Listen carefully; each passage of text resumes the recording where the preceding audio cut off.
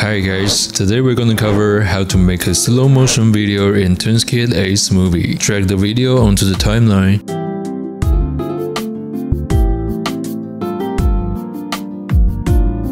Click on the lightning icon on the toolbar, slow, and then choose a speed. And now the video has been slowed down.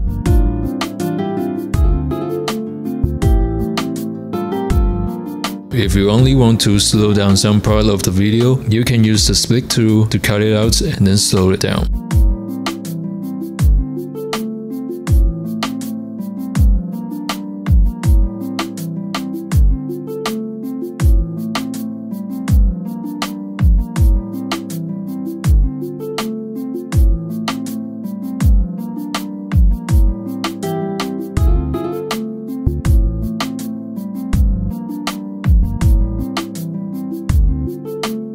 When you finish editing the slow motion video, click export to save the video. And that's the end of this tutorial. Thank you so much for watching. See you next time.